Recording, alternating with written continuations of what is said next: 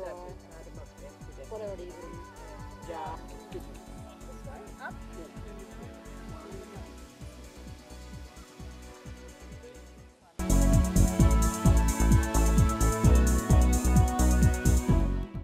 name is Pascal Detwiller. I'm the director of the Flinders University Northern Territory Katherine campus, and I was the logistics of this event.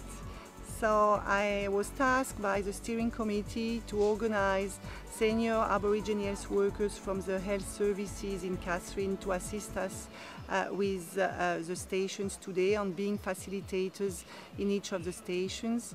And I also had to be the connecting link in between the different academic people participating to the event to make sure that we were on the same page on providing the same interprofessional teaching and learning to each groups in each stations.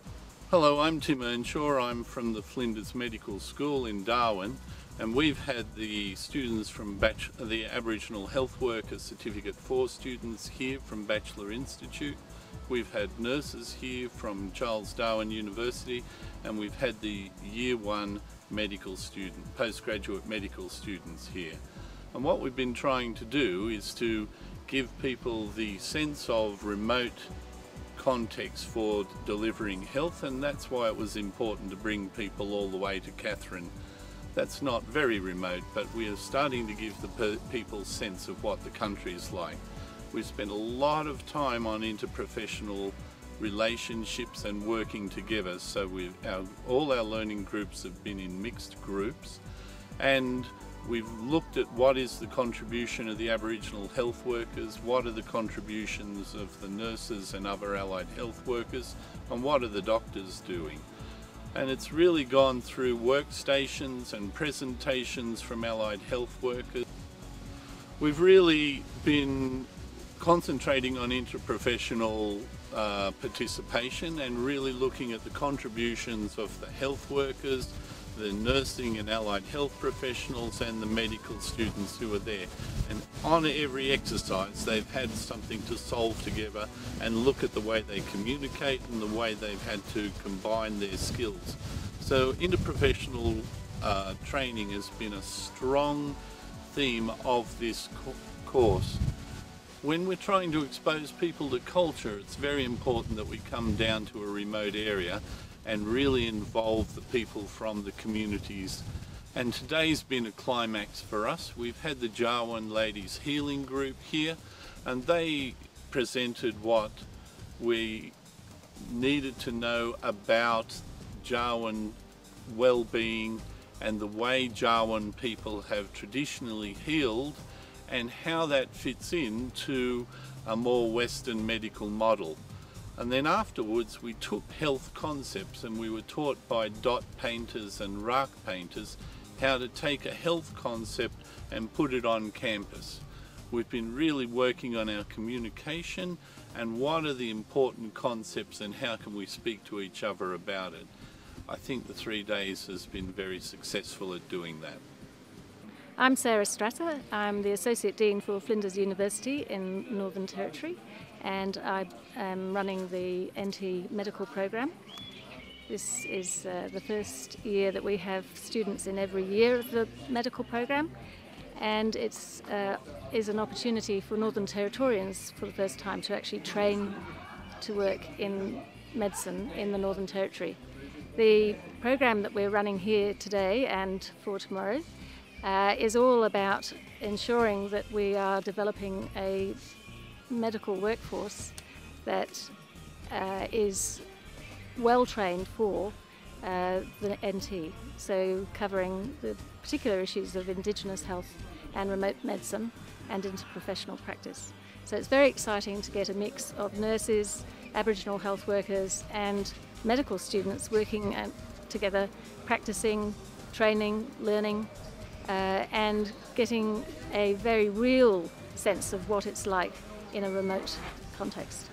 I'm Fred McConnell. I'm a rural doc. I work with Flinders medical program. We're here at a weekend for students from a variety of disciplines to get to know each other and to find out something about how they need to work together and what the future in remote locations holds for them.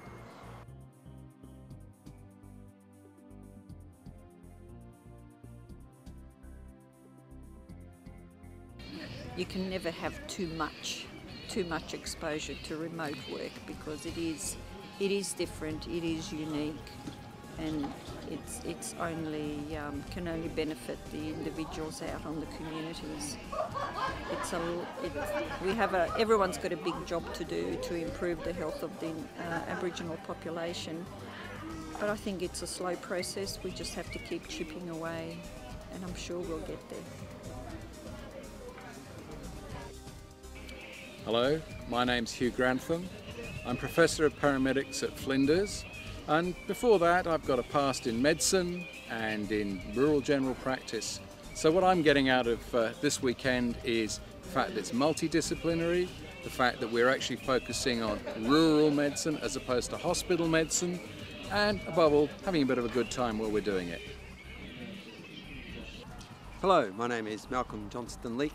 I'm an emergency physician. I'm from the National Critical Care and Trauma Response Centre, and I'm the Medical Director of St John Ambulance. I'm here at the Remote Health Experiencing, facilitating a workshop where the simulation is a single vehicle troopy rollover with multi-casualties. The aim being that all the participants can learn what to do in this challenging situation. It's extremely gratifying to be working here with the medical students, the nursing students and the Aboriginal health workers. I believe they've got a lot out of it.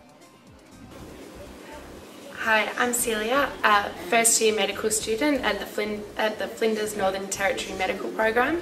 I think it's really good getting to speak to some people that have worked out remotely and rurally and hear their stories, and getting to practice some things like checking eyes, and probably my favourite part of today has been the road accident where the troopy rolled over and we had to triage about 13 people.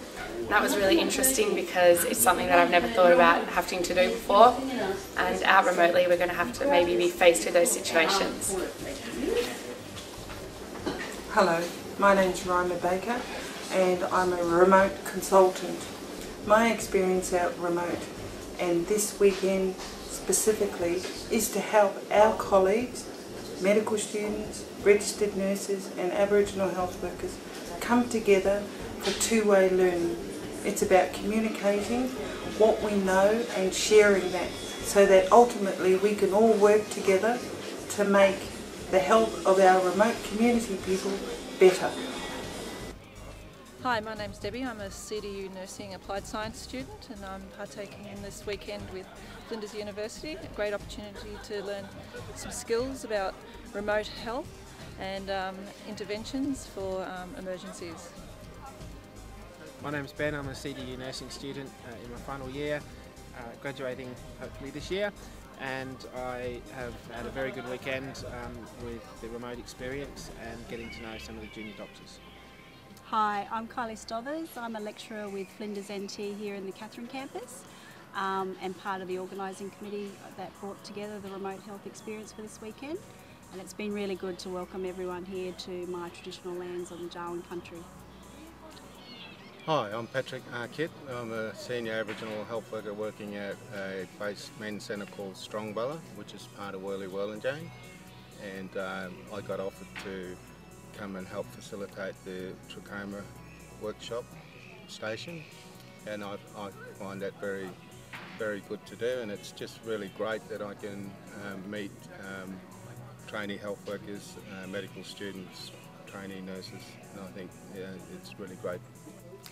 My name's Sarah Chalmers. I am a doctor from Gove in the Northern Territory. I have been part of the remote health experience this weekend, and it's been really wonderful to see the interaction between the medical students, the Aboriginal health worker students and the nursing students, and I hope that this will help make them better practitioners once they graduate. Hi, my name is Cerise King. I'm the Community Liaison Development Officer for the Aboriginal Interpreter Service. I'm based in Katherine, and my job is to recruit and train Aboriginal interpreters across the Katherine region.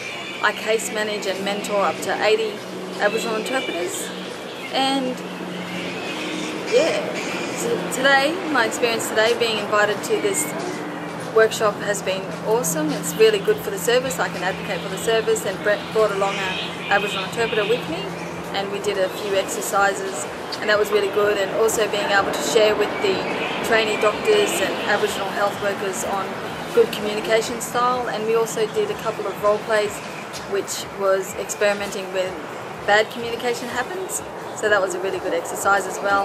And the students and the Aboriginal health workers were able to ask questions, and it was very interactive and just a really good opportunity to share what we do, our work with the Aboriginal Interpreter Service. Hello, my name is Vivian Turner. I'm a registered Aboriginal health worker that works for Sunrise Health Service.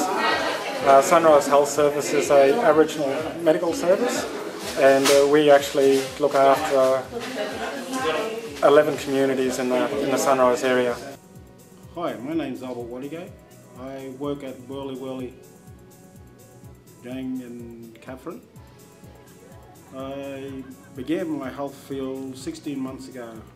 I am so ecstatic and proud as an Indigenous man to help my people and on my journey to become a qualified Aboriginal health worker. Yeah, my name's Joseph De Silva. I'm a first year medical student studying in the Northern Territory medical program, and just here this weekend on a remote health experience in Katherine. I've just found it's been an absolutely terrific experience. Hi, I'm Michael. I'm Kate. And I'm from Melbourne. I'm also from Melbourne. And we've come up this weekend for the rural trip and really enjoyed it. My favourite part was probably meeting a lot of people with similar interests in rural health. I reckon the best part was getting hands-on experience with dealing with emergency situations and also working with the Aboriginal health workers in a team. It's not often that you can get a group of people who can experience something as organised and as exciting as what we've done this weekend. So if anyone was interested in doing it, I definitely recommend it. I think it's a really positive experience, and our groups definitely bonded from it and learned a lot more than we would sitting in a classroom. Yeah, agreed. Definitely. And Pascal has taken carriage for a lot of the activity and organisation and contacts for what we had to do here in Katherine. She said it was Catherine's chance to shine and show we can teach as well as Darwin, and I think today she's proved it. So thank you very much for your work, Pascal.